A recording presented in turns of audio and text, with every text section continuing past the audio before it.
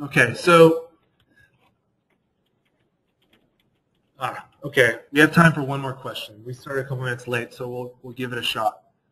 The question is, how can you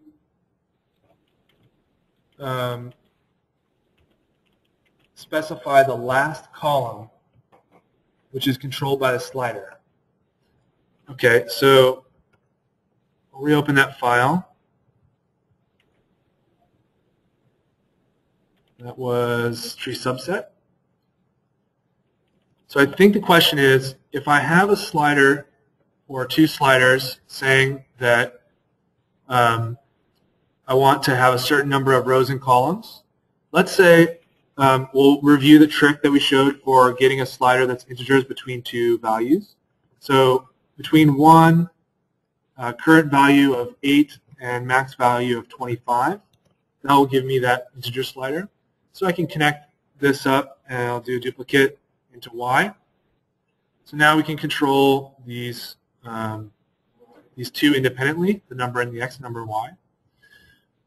All right, and the question was, how do you get to the last column or the last row? All right, so, and let's say you want to make it dynamic. I always want the last column or the last row. So let's see, I'll group some of this stuff because we'll be giving you these files. I'll clean it up a little bit before we send it to you. So these are a couple different options. Those are our previews. Turn those off, slide them down. Okay, so now let's say I always want the last column and last row. And I want to do this dynamically based on my slider. All right, well, if we looked back here at our split tree, right, that allows us to actually specify a mask. So does it meet this condition or this condition? So let's see. Turn the preview on. That gave me that column and that row. All right, so let's see. I'm going to take these two, and I'm going to copy and paste and bring them up. Disconnect M. I want always to have the last column and last row and no others. All right? So what I need to do is I need to construct a little string that goes like this. Right? This is my mask to query my data structure. 2 star and 1 and star 1. In this case, it's going to be, I'm looking for the end, which would be 4 star or star 8. That's because of the numbers I have here in my slider. So I need to somehow make those, right? So what I'm going to do is I'm going to bring in a panel. This is just going to store my star value.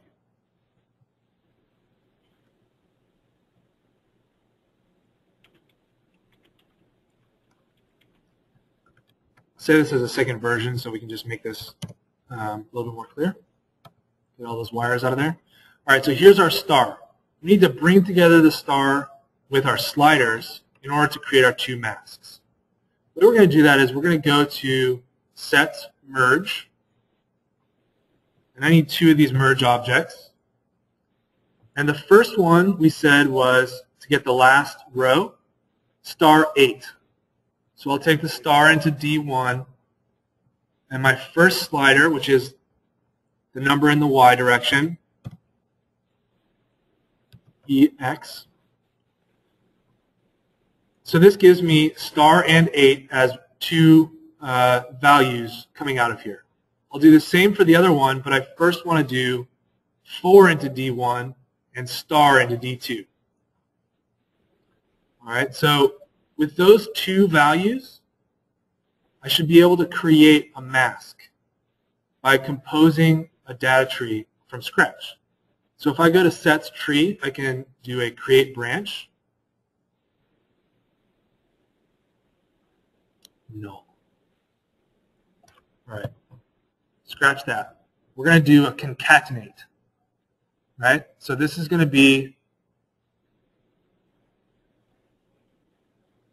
a way to bring together 2 strings.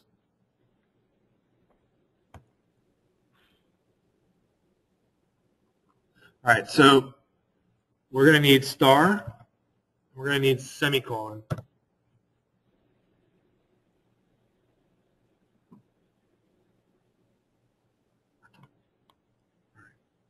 So first one is going to be concatenate star, then semicolon, then zoom in, add an input, and 8.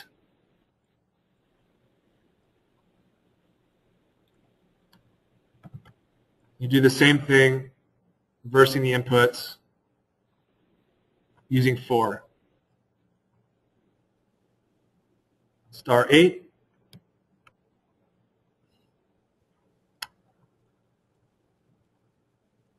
And you'd actually also have to concatenate the curly brackets on either side. So what we're going to do is put a curly bracket at the beginning, right, of that one. This is a little bit longhand. And I'll look at a shorter way to do this and see if I can't add it to the files that we distribute afterwards. So that's close curly bracket. That gives me 0 star 8. Actually, I think it's because it's not integer. All right, and then the same thing on the other side. And just to make sure that this is working right, I'm going to do an integer container, and I'm going to first run my 8 through it. There we go. Didn't like the 8.0. It wasn't converting it to an integer, even though it was coming out as an integer. All right, now that's definitely something that we'll shoot a line to David about. All right, so that concatenates all of that for the first mask. So you just need to do that again. We need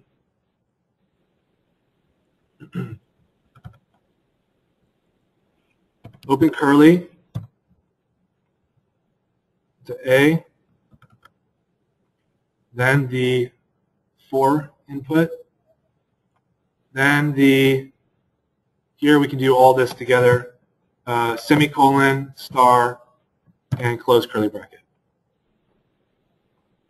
Now we have the last row and column, no matter how big our grid is, in the X and the Y. That was a great question. Little hurdle there with the concatenate, but I think there's an easier way to do it. So I'll look into it, and maybe we'll post that to our Facebook page or something. All right, so let's go ahead and talk about what you can do next.